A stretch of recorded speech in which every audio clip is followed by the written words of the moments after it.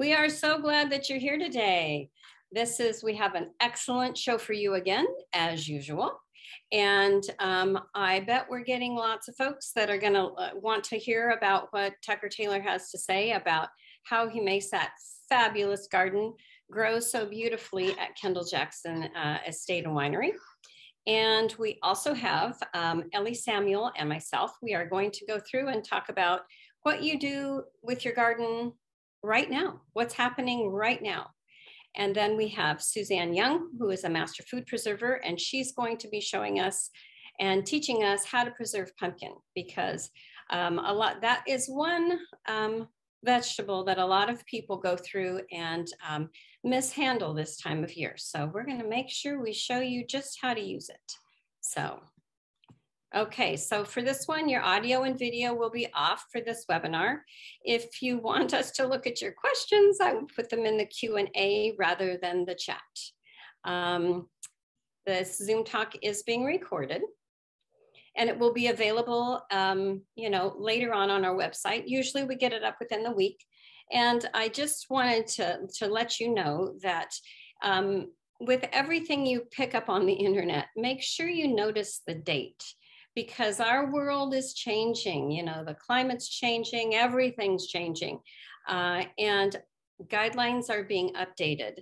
So we follow the science, and we want to make sure that we give you the most timely information possible so that we keep you safe and you're doing the best thing that you can for your garden. You can go, we have lots of great resources. You can, if you have your phone ready, we have that QR code that's coming up here in a second. This is Sonoma County Master Gardener website, is a great resource for lots of food gardening information. You can find, hover over food gardening tab and view a drop-down menu, and you want food gardening with less water. If you haven't already clued into using less water, I'm sure you have if you're listening. Some really good ideas are in there. So here's what our web page looked like. And here's you can see where the pink arrow is, food gardening with less water. And there's lots of great food gardening articles right above that too. There's our QR code. So if you capture that, then it'll take you directly to that spot, or you can just play around on our website. Okay, so we are master gardeners, and we practice sustainable gardening. We nurture and protect our soil, and this time of year, I'm going to give you a few tips on what to do for that. We mulch to save water and prevent weeds. That's also something that is changing, in our area because of fire safety. We don't use synthetic fertilizers, herbicides, or pesticides. We try to grow the soil and that whole mycorrhizal network, and we want it to work for us. We cause minimum soil disturbance because it wrecks the mycorrhizal network. We use flowers that benefit plants and beneficial insects. And we use compost and organic amendments. This is a great time of year to apply some compost. We also, to save ourselves and our garden a lot of headache, we plant the right place in the right plant in the right place at the right time. And right now, with all of our water issues, planting the right plant might need to wait.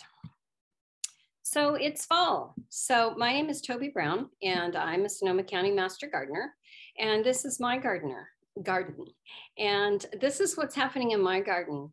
The picture that you see on the left is a bed that I had some pumpkins in, edible pumpkins. I figure if I'm using the water for pumpkins, that they need to be edible so that, it's water well spent. So after the pumpkins are matured and I turned off the water and let them, fully cure, then I went through, and this is what I had left on the right. So it looks pretty bad, but you notice I do have some straw mulch on there. But I am going to put something else in that bed this fall. So here's one thing you can do. This is another bed that I have. You can plant a fall garden. So mine is done. Pretty much anything that I was going to put in has been put in. So here's my hints for you after making probably every mistake I could make over the years here. You want to, I plant from starts, most things. I do things like beets from seeds. So you want to plant things. And notice I didn't put any mulch down to start with.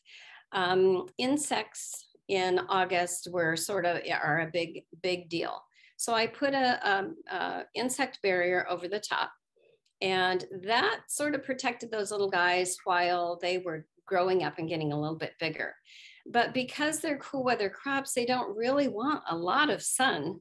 And my house, it's very sunny. So I covered them with a shade cloth, and that really tends to help. And now they're much bigger and doing well. So let's say, okay, hooray, you planted your fall garden, but maybe you're just so done. You've had, there's water issues, you can't do it anymore. You just want to take a break. That's fine. We're no judging. We want to go through and remove the mulch. This is that same sad pumpkin bed. And so I took all the mulch off, and I'm cutting the old plants down just below the soil line. I leave the roots in, as we try to encourage everybody to do. And what happens is they compost in place. They will go ahead and break down. And then as all the plants that you're taking out, you want to take a look at them. Sanitation is critical. It's a huge issue. So you want to get rid of plants and leaves that have issues. So like this, yes, there's aphids all over this. I don't want to just throw that on my compost pile. If it's something edible for my chickens, I can give it to them and they love it. But otherwise, you want to go ahead and put them in your green bin. Sonoma County, they go through and do a hot compost. Well, it's transferred out and it does a hot compost.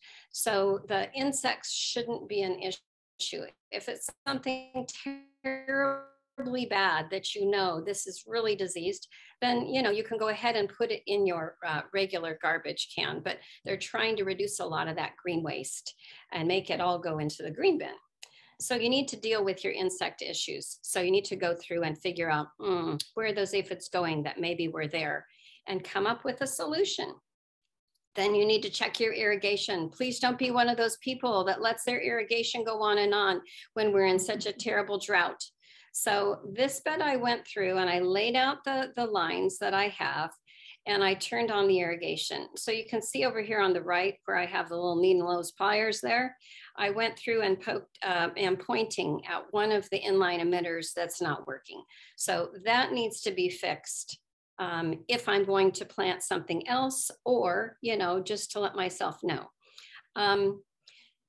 There's not a whole lot you can do with just one little guy. You can, if the whole line isn't working, if you pull the plug out at the end, it'll flush it out.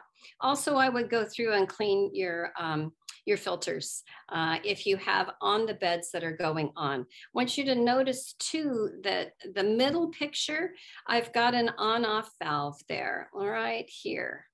So I can— Toby, you are at 5 minutes. Okay, thank you. You can turn that off on the beds that you're not going to use. Okay, then you're going to add amendments like worm castings and compost. And then you're going to add mulch to cover the soil. Yes, we can still use straw. Notice there's spaces between my raised beds. You certainly don't want to put any of this down within 5 feet of your house, because that's the no-grow zone for fire safety. You can still use dry leaves, and compost as a mulch works very well as well. Okay, now I'm going to hand it off to Ellie. And Ellie's going to talk to you about planting fava beans to eat, because the third thing you can do is plant a cover crop. Okay, welcome. I'm talking about fava beans.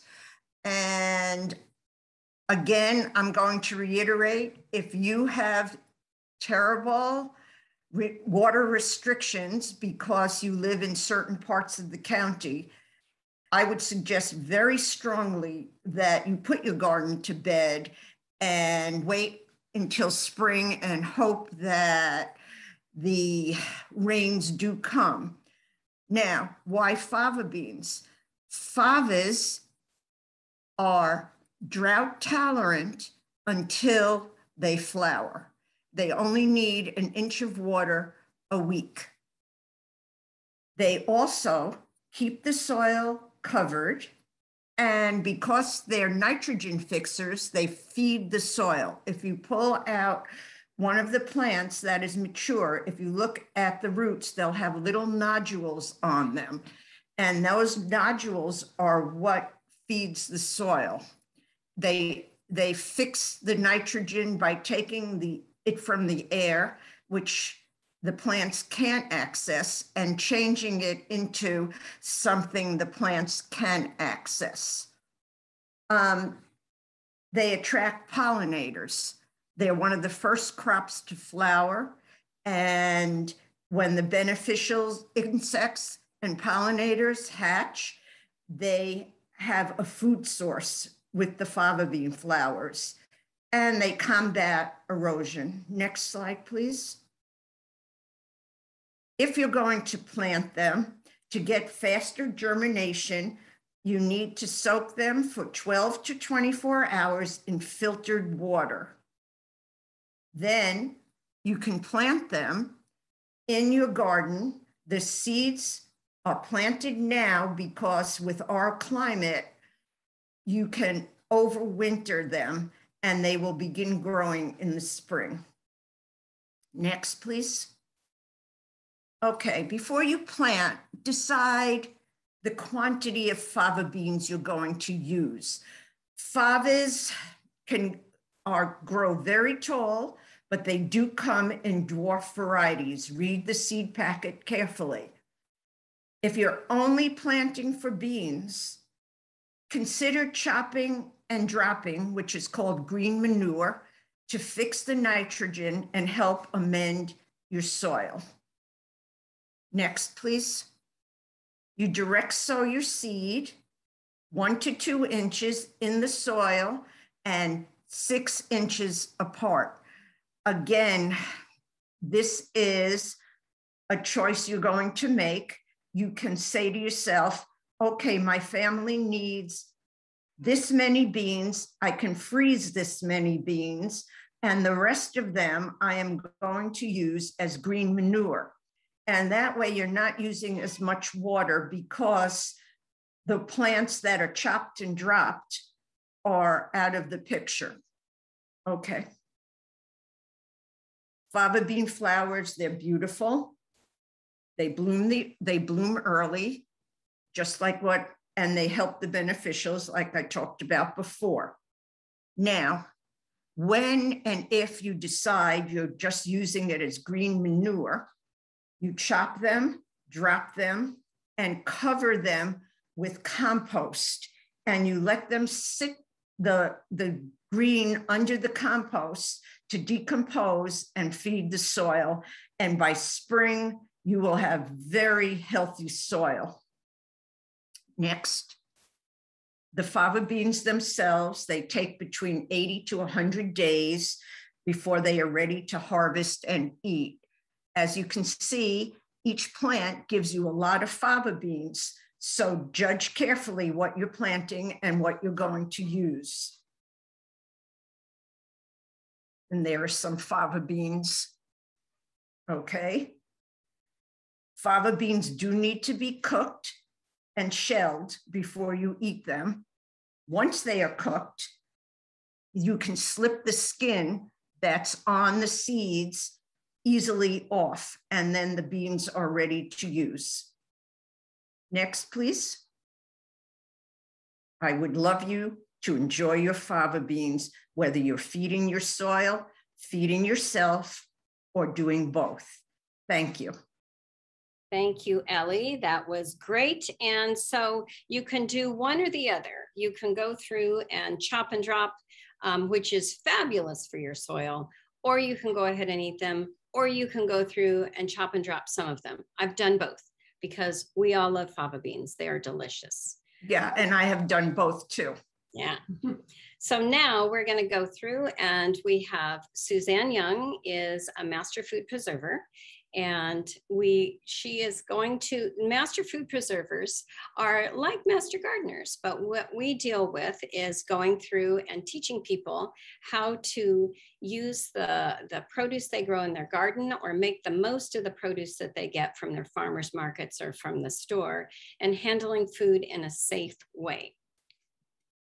Master Food Preserver Program is to keep Californians safe and use culturally appropriate research-based practices to safely preserve food in the home, and definitely reducing food waste. Don't throw anything away. So we're going to talk about pumpkins today.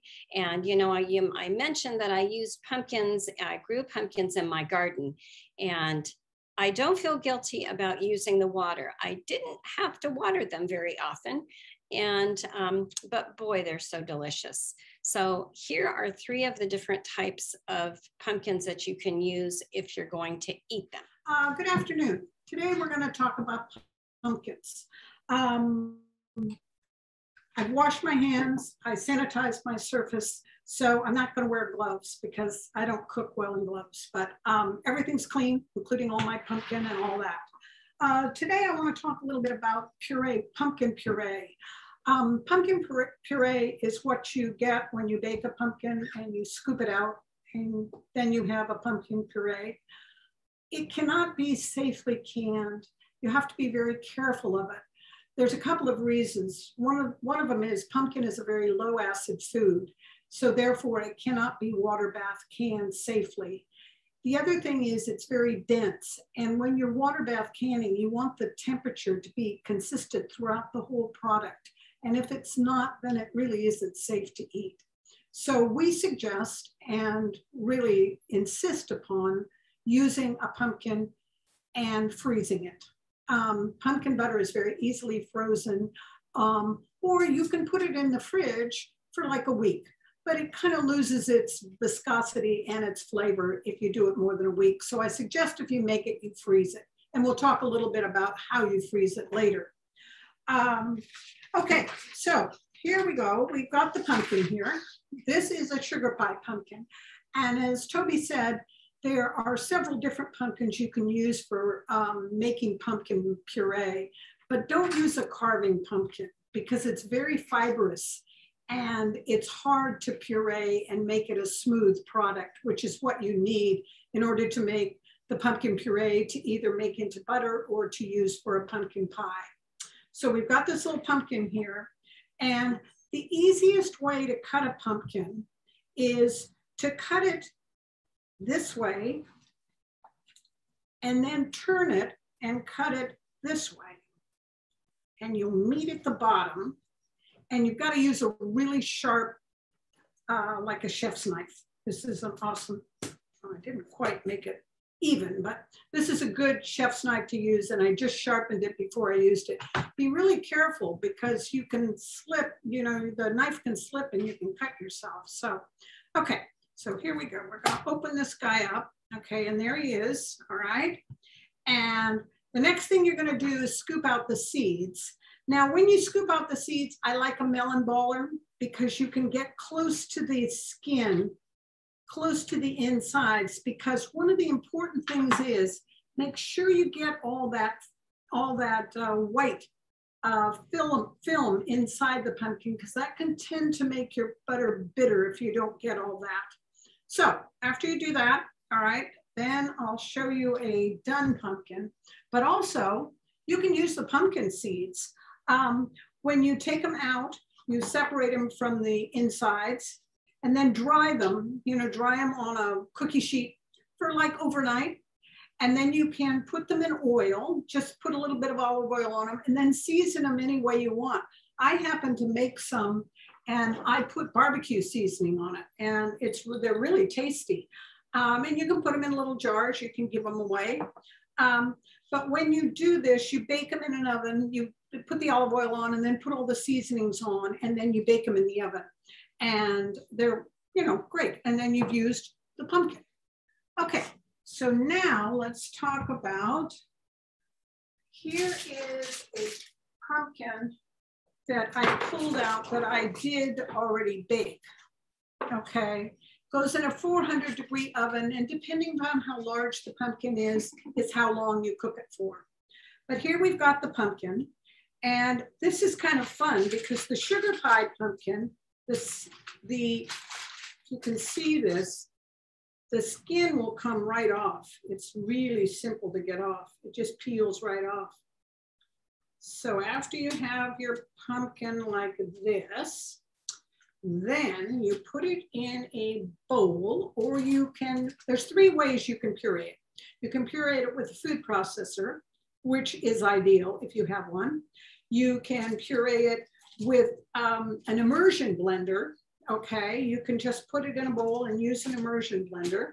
Don't put anything with it when you're pureeing, just leave it all plain. Or you can use a, let's see, what did I say? You could use a food processor, an immersion blender, or a food mill. That's the other thing you could do to get it.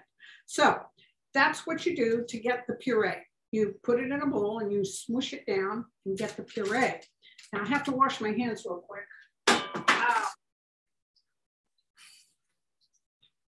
So Suzanne, I have a question for you already. How long did you cook your pumpkin? It depends on how big it is, Toby, but usually a pumpkin this size, a pumpkin the size that I had, it probably is about 30 to 45 minutes. You want to cook it so your knife goes in very easily, okay? You want to cook it so it's soft but not smushy. So there's that kind of fine line, but yeah, usually 35 to 40 minutes.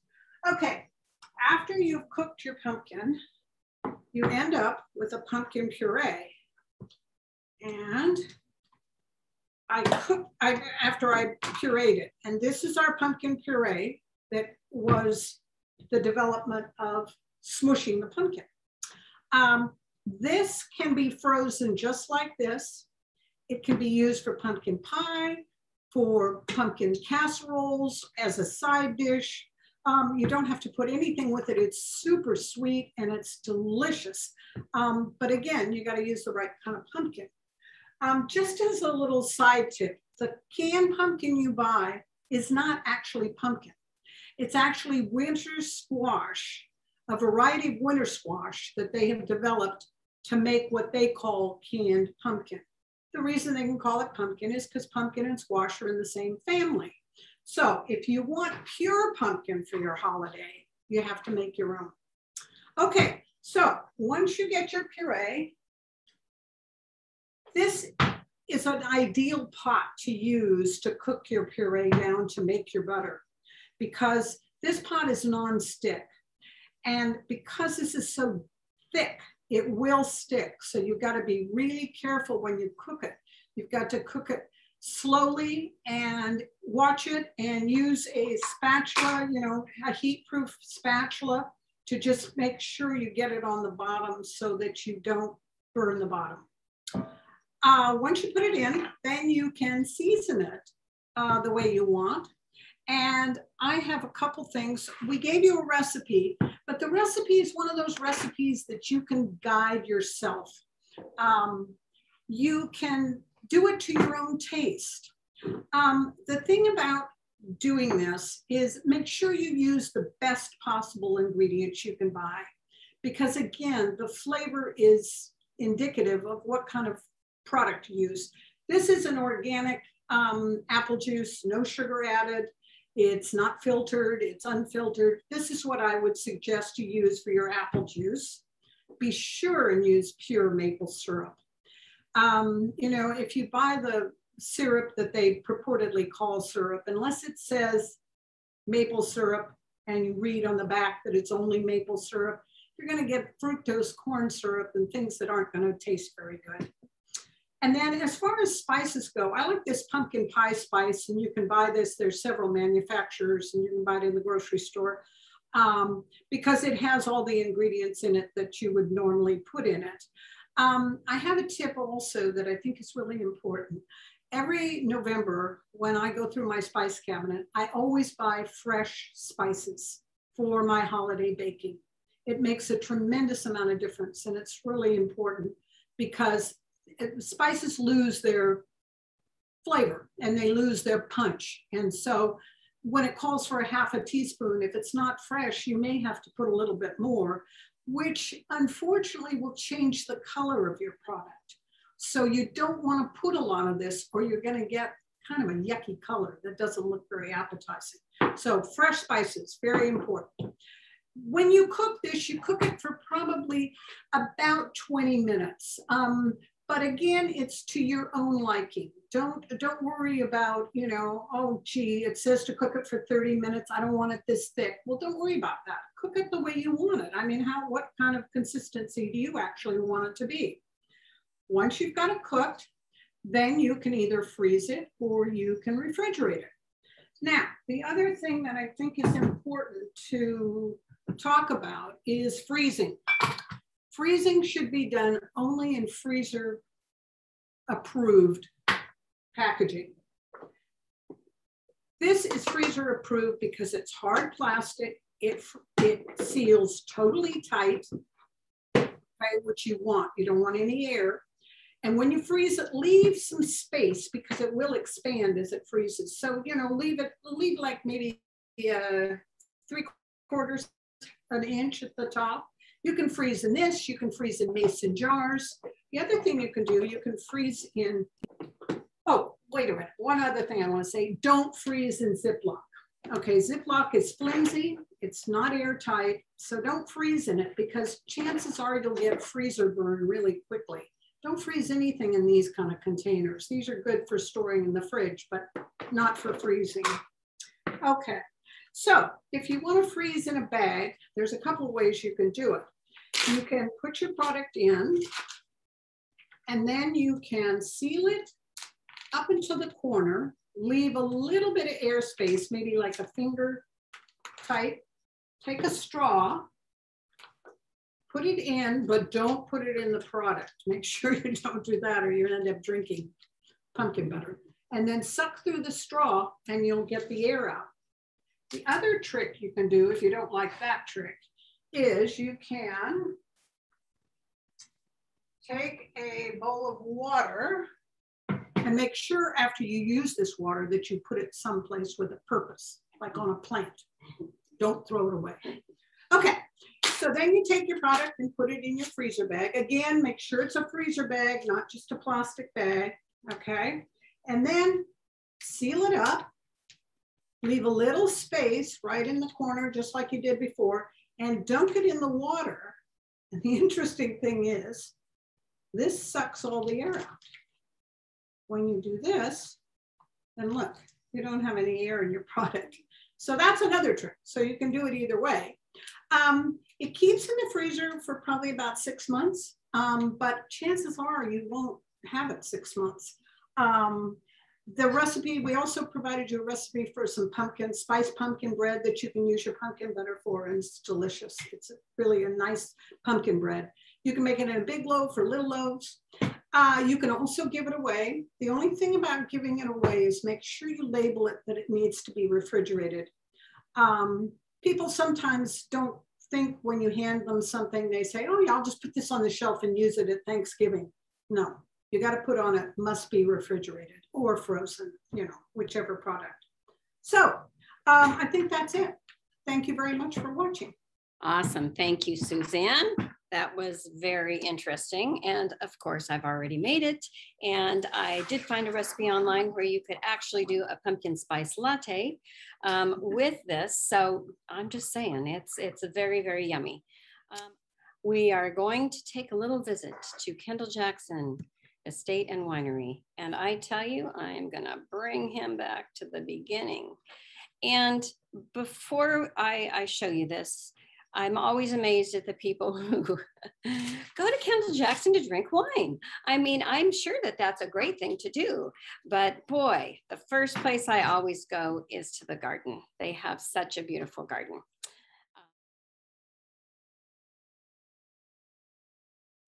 Good afternoon. I'm Dana Aguero, Master Gardener here in Sonoma County. And today we have the privilege to be at the Kendall-Jackson Wine Estate and Gardens. And we are so fortunate to be able to speak with Tucker Taylor, Master Gardener, and also the Director of Culinary Gardens here at Kendall-Jackson. Welcome, Tucker. Appreciate Thanks, you Dana. being here. So Tucker, tell us a little bit about what you do here at Kendall-Jackson, and how you got here. So I manage a team of gardeners here, and we grow produce for our in-house culinary team as well as chefs in the Bay Area. So we really focus on specialty crops and crop rotation.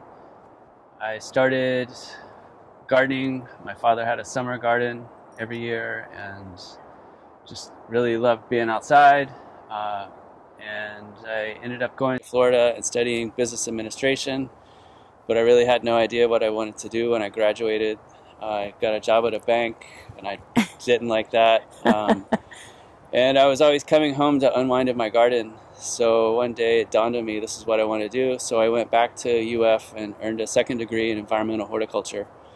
And since then, I've designed and managed organic farms outside of Portland, Oregon, and outside of Atlanta, Georgia, before moving to California in '07 to redesign the culinary garden at the French Laundry.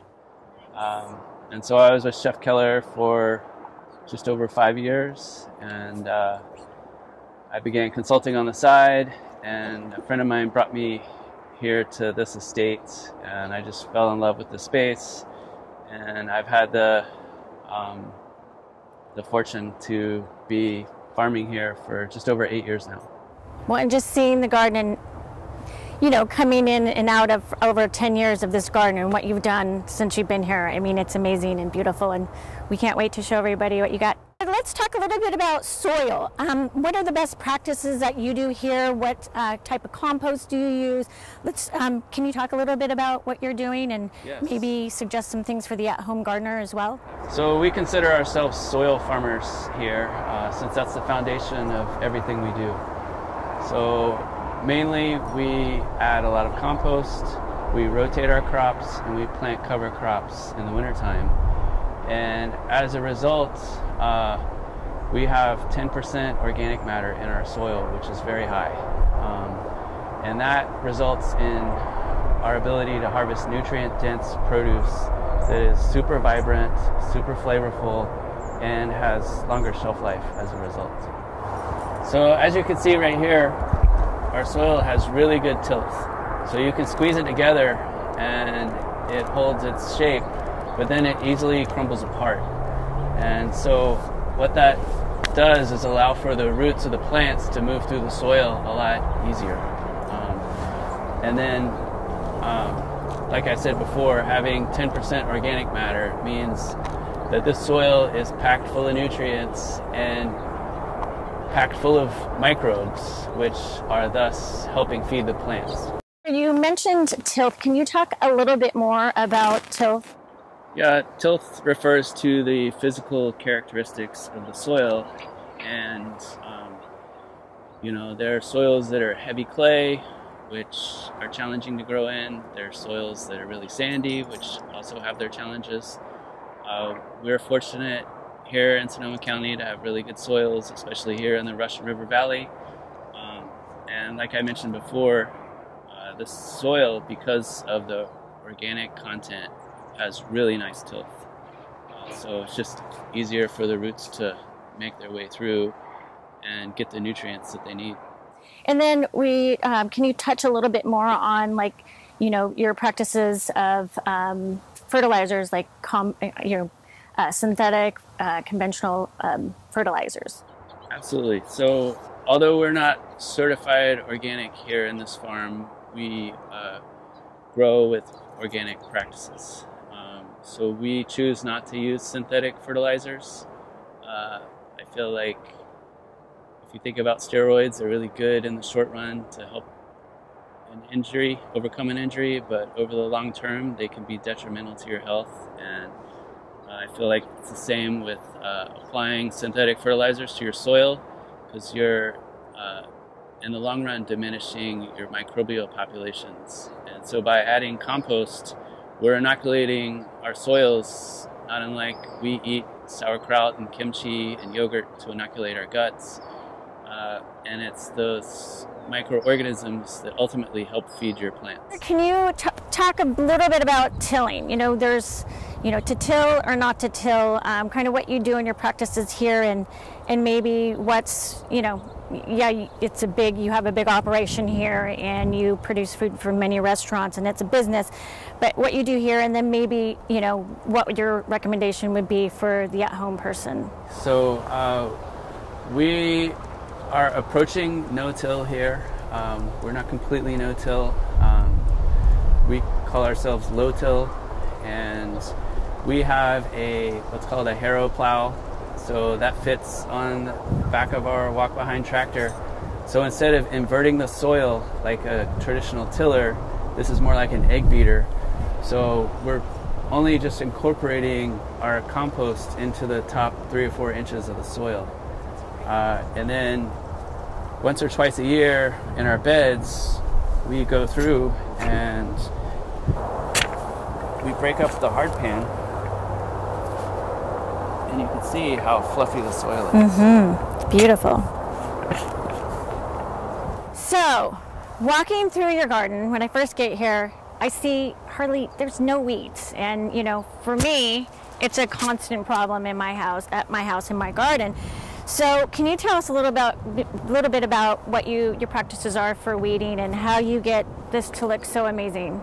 So, we do have our fair share of weeds, but we do our best to stay on top of them and cultivate when the weeds are very small, because it's a lot easier to remove the weeds when they're very small and their roots aren't very established than it is once they become more established. I guess I'm a lost cause then, because mine are pretty big. So these are a couple of our favorite hand weeders. This is my favorite. This is a wire weeder.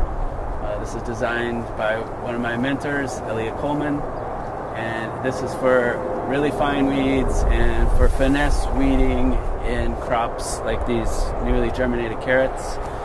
And then these two are stirrup hoes, and you can see they kind of move back and forth. These are for a little bit larger weeds or crops that are a little bit sturdier. So I'll show you real quick. So this is the wire weeder, and you can see you just go back and forth, and it really cuts the roots and does a nice job of cultivating. And then the wire weeder, which is my favorite, you can see you can really get in there and fine-tune your weeding in between your crops. So even though there are weeds in between the carrots, you can get in between the carrots and pull the weeds out. As the first week of fall and all of us at-home gardeners are kind of starting and starting to turn our beds over to our fall garden, I'm looking at your amazing lettuce. And can you talk a little bit about the two different types we're looking at here? Sure. So here we have the base of our salad mix. So this is a basic lettuce mix, several different varieties. We direct seed this, and we get several cuttings off of this bed. And over here we have head lettuces. So there's a couple different varieties there. These are primarily going into our farm box as well as for our in-house culinary team. Why is this one covered and that one's not? So this one we're getting ready to harvest today, so we took the cover off. This is bird netting, so this keeps out birds, rabbits, deer, any type of animal that you're concerned about. And is it typical to plant it that tight? Is there a benefit to that with pests, or is it just? So we plant things really closely so that we can get the soil covered, and that way we can keep the good stuff in the soil without it evaporating. Tucker, you mentioned on this lettuce here that you get 3 cuttings. Can you explain what that means? And then over here, like, how do you harvest this lettuce? What's the difference? Okay, so we pretty much either take a knife or some scissors, and we go through and we cut about 2 inches above the base of the lettuce. And after a week, that lettuce will then push up new growth, and then we'll harvest it again. For our production, we found that any more than that, the lettuce gets a little tough, but for home gardeners, you might get even more cuttings off of your lettuce. And for our head lettuce over here, we harvest right at the base, and then once we're finished with the row, we'll go through with a rake and pull the stumps out, so to speak. But at home, you might want to cut just below the soil surface, and that way you could just leave your roots to compost in place. Tucker, I really appreciate you taking the time out of your busy day to talk to all of us today, and I wish you a great fall harvest, and I hope we can do it again sometime. Yeah, thank you, Dana. Thanks for visiting. Hope you come back soon. Now, hopefully you could hear that all, and that everything matched up. It's tricky with the video going through and sharing that. But we so appreciate Tucker and Dana for being on and showing us that gorgeous garden. Okay, so now we're going to do a few questions. And so Dana, what's the first question that we can... So Toby, the first question is just talking about compost. We had a couple questions of someone asking, it's anonymous attendee. It says that how long does it take to compost the roots in the soil? This person said their tomato roots grew and grew and never composted. So. Okay, so let's see. Do we have Tucker on right now? I don't see him. So I can answer that question. You know, it might have been because you didn't cut it below. If you cut it below the soil line, if it has any sun at all, it wants to keep growing unless, you know, you've reached a frost or something. So cut it underneath the soil line and they should be okay. The beds that you're going to put to bed, those should be just fine and they shouldn't grow back up. And if you put a layer of mulch over the top, that also helps to keep that light out. Sometimes if you've had a tomato plant that is diseased, you always will pull all the roots out anyway. So, you know, that's always a good thing to do. Okay, we have a question from Mary.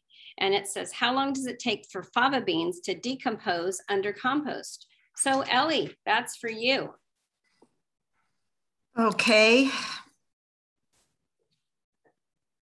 I have found that it takes 4 to 6 weeks for the leaves to truly decompose under the compost. So the sooner you chop and drop them, the faster you will get that beautiful nitrogen-rich soil that helps all your other plants grow too. And Ellie, what did you say about when to chop and drop? How do they know when to chop and drop? Just as the plant is beginning to flower, you chop and drop it. Okay, and it's so hard to do that because they're so pretty and they're so beautiful, yeah. But you need to give it the time, like Ellie said, so that you will have time to go through and let it decompose before you plant. Okay. Also, Toby, Tucker is on the line. He is on, so he is in there. He's just under TC. So Tucker can unmute himself to answer any questions. Okay, perfect. So Tucker, do you want to amend anything I've said about the roots under the soil?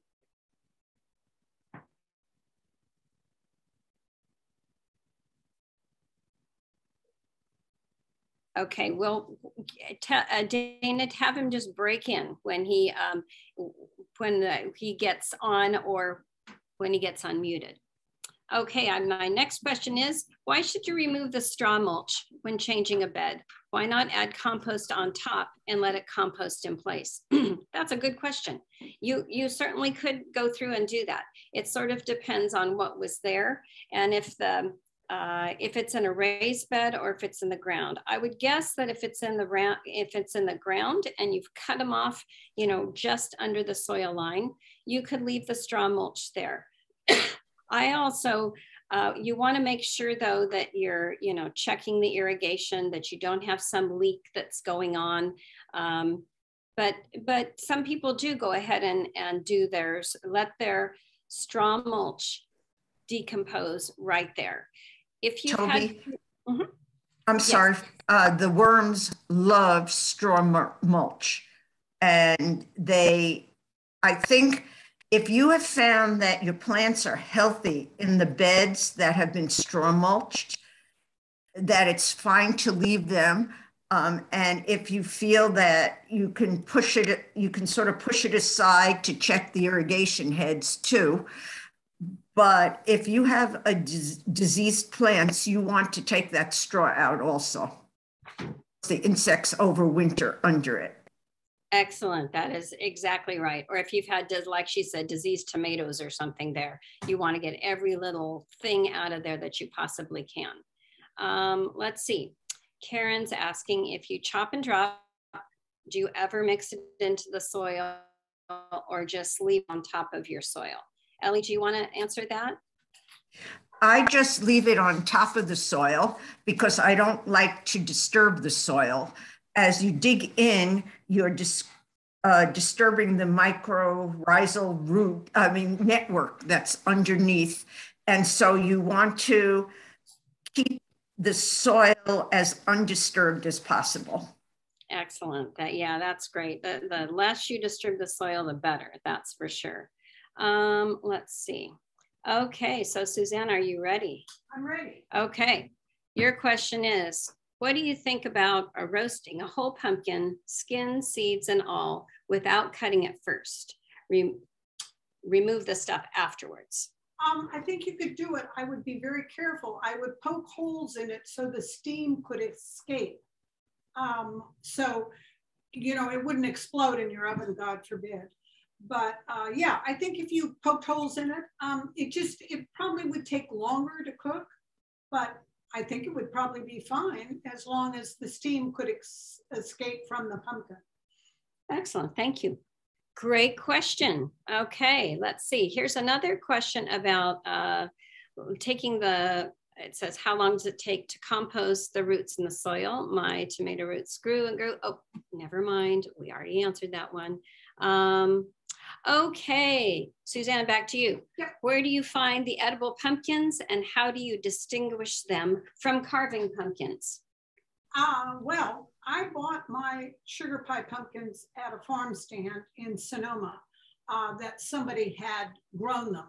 So you can find them. I've seen them in the grocery stores. I've seen them at Oliver's. I've seen them at Whole Foods. I haven't seen them in the big chain grocery stores. But if you go online, Toby sent me a good link, and maybe we can put that link out of edible pumpkins, because there's a lot more than sugar pie and Cinderella, although those are the most popular. But as I said, don't use a carving pumpkin because it just is way too fibrous and stringy.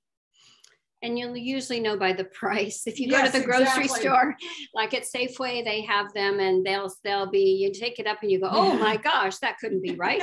So yeah, they're usually more expensive. Okay, let's see. This is for you also, Suzanne. Why not remove the seeds and the membranes after baking the pumpkin instead of before? Because it makes a huge mess. Yeah, no, remove them before. If you let them cook into the pumpkin, it's really hard to remove them. So definitely remove them before. And there's a question on where's the pumpkin butter recipe that she mentioned. It's in the notes that if you go to our link, it should be right there. But basically all you do, there were very few ingredients. So go through those ingredients one more time. Really, you don't actually need a printed recipe for the pumpkin butter, because really what you want to do is you want to sweeten it. You want to give it a little bit of able to be stirred. You want to thin it. Okay, so you sweeten it with maple syrup, you thin it with apple juice, and you season it with the spices that you like. So really, you don't need a recipe. Put it in a preferably non-stick pan, and then cook it to the desired consistency that you like. If you want it really thick, then don't put as much apple juice. If you want to thin it out a little bit to use it. And I forgot to mention that pumpkin butter is very versatile. You can do lots of good stuff with it. It can be used as a spread. It can be used in smoothies. You can put it in breads that you make, and it can just be eaten. It's really good. All right, thank you very much. And Okay. it looks like Tucker is on, but his name is now Dana Aguero. Oh, well, and if you noticed during the video, I'm sure you did, it said talking Toby Brown. So I thought, oh my gosh, I don't know how to take that off. So I didn't want to mess it up. So, Tucker, you are muted. Could you unmute yourself? See if it'll let you. Yes. Okay. So, okay. Thank you so much for joining us. Do you ever go through with your beds and chop and drop anything or let them compost in place?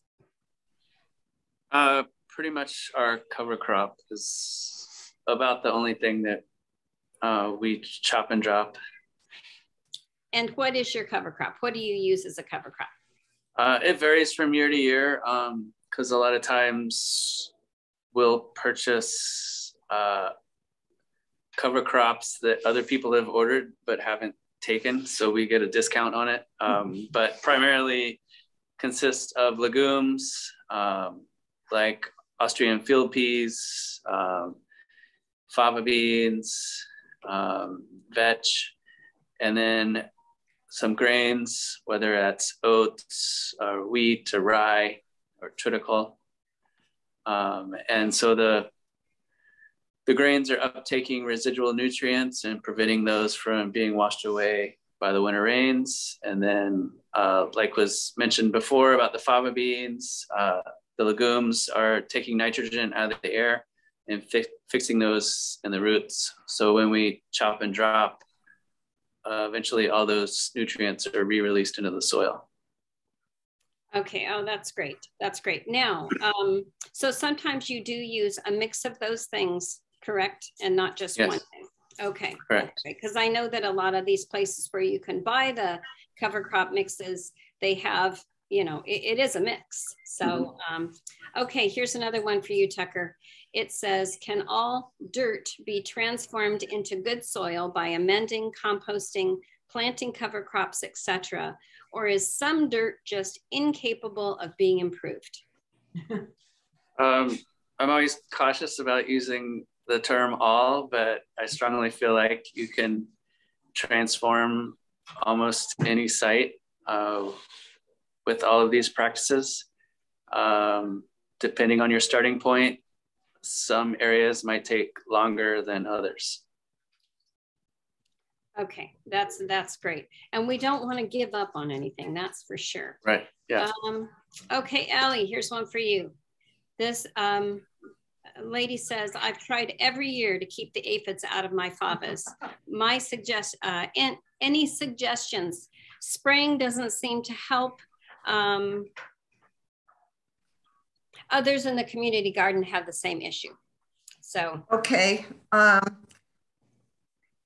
When the aphids come, you try to take care of them before they multiply too quickly, which they do very rapidly. Generations hatch, and then if the ants find them, they protect them because they use them as little milking cows. And so you can wait and see if the beneficials like the Syrig flies, I'm pronouncing it wrong, the lady beetles, the wasps, and the somebody jump in, syrphid flies come and attack the aphids. You have to turn the leaf over and you look at the body. If it's like a little mummy, it means that there's no more aphid in the shell. The other thing to know is that if the leaves have already curled, it's almost impossible to get rid of the aphids with spraying soapy water or just knocking them off with water because the curled leaf protects them. So as you see a leaf start to curl and you know there are aphids in there, slice off the leaf and throw it away because you don't want the population to keep going. And if Tucker has any other suggestions, please jump in. No, I agree. All right. Okay, that's good. I know there, but you know what? And you can give up with the aphids sometimes too. I try washing them off, and sometimes, hey, you just let them have a plant, and they go for that on that plant. And sometimes the beans come out okay too. So also, I'm sorry. Also, some people plant flowers near their favas that are attractive to aphids, hoping that the aphids will use the flowers instead of the plant. Ooh, good idea. Good idea. Okay, so now Tucker, we're back to you. There's questions about compost, and now as master gardeners, and we're not supposed to say, hey, you should go to this place and buy your compost. But that is a big problem for folks, trying to pick a compost that is going to be good for the soil. This lady says she'd rather not buy it in bags. So what do you look for when you're looking to purchase compost? So I look for a compost that doesn't have a strong odor. I've experienced, especially in the springtime, companies will push out their compost before they're completely finished, and they have this sort of sweet, sour odor to them. So then that means I have to sort of sit on it for a while and finish it off. But I'm also looking for a compost that is approved by the Organic Materials Review Institute, which means it's approved for organic production.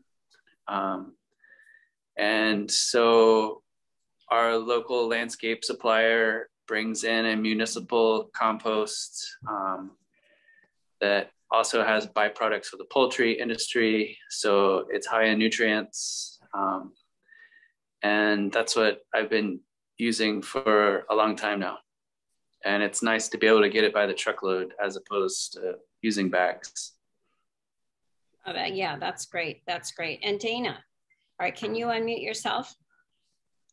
Dana, don't mention the place where you got it, but tell how you got around that issue of the bags and stuff. So I love the bags, and I've always bought in bags, and I went to this local place to pick some up, and they didn't have any. So they said, but you can, we can give you a half a yard, and you can grab bags and fill them up yourself. And at first I was like, ew. But I did it, and it was a fraction of the price, and I got way more than I would have actually gotten if I bought 4 bags. So it was a huge win for me, and that's what I'm going to do from now on, even though my car smelled really bad. But it was okay. Perfect. That's awesome. And you can go through too, and you can bring your own buckets and that kind of thing. I would suggest probably not going Saturday morning when everybody else is there. People won't like you taking up all that space, but that is definitely an option, and it's a lot cheaper if you do it that way. Let's see, Tucker. Should they not compost winter squash plants if they've had powdery mildew on them? For a homeowner, I would suggest not. We tend to have a separate compost for plants that have either had powdery mildew or other insects on them. But we really focus on getting those piles up to temperature, and we have the space to do so. And we tend to turn those piles longer and sit on them longer. Okay, and up to temperature, you're talking like 150, 160, something like that? Yeah. Okay. Yeah, that's great. And that is sort of hard to do unless you have some space. Right. Yeah, and sometimes it takes some time.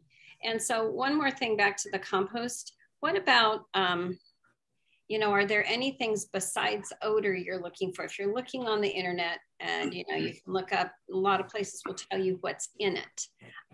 Anything else you should shy away from? I mean, I trust the Organic Materials Review Institute for doing their due diligence on the front end. And so that's why I tend to go in that direction. Okay. And I've been utilizing the same compost for a long time now and have had few issues with it. And so I think in my career, that's the one thing that I've seen the most is, especially in the springtime, getting compost that's not quite finished and having to sort of finish it off myself. And and it's pretty easy to tell if it's not finished, right? The Yeah. smell, or just if in the morning you can see the steam coming off of it. You know, and sometimes just having it piled up will do that. But yeah, no, I totally agree. Okay, Ellie, let's see. There's another fava bean questions. If you choose to harvest your fava beans, is there any nitrogen benefit to be gained by chopping and dropping the plants after I harvest? Well, not a lot, because the plant itself uses a lot of the nitrogen, but any organic matter you can add to your soil is helpful. I think that's the answer there. Yeah, exactly. Boy, that's great. Any organic matter. And you remember in the video that Tucker said that they have 10% organic matter in their soil, which is really high. So, okay. So let's see, you want to keep that organic matter in there. And the plant does, I mean, it has those nodules on the roots for a reason. I mean, it wants to use those too. So that's what goes up, and it's used for— It makes you beans, yeah. Yeah, makes you beans. So you can't have quite everything, but composting the material definitely, it definitely helps. All right. Okay, so we went through the pumpkins, and here's some Master Food Preserver resources that you may want to take a picture of. We have an excellent Facebook page for Master Food Preservers. In fact, Kathleen, that does our Master Food Preserver page, wow, I mean, sometimes it's easier to just go to our page first. So here's some resources for Master Gardeners, and those you'll find under the QR code as well. You may be getting a survey after this. We thank you for filling that out. And then if you want to go through and get preservation information or anything that we've talked about, this QR code will lead you to that spot. So we thank you so much for joining us today. We are going to go through, and in November, we have a really great show already lined up for you about planning your spring garden. So come and join us. We're also going to make fruit shrubs with Master Food Preservers. So thank you for joining us, and we'll see you in November.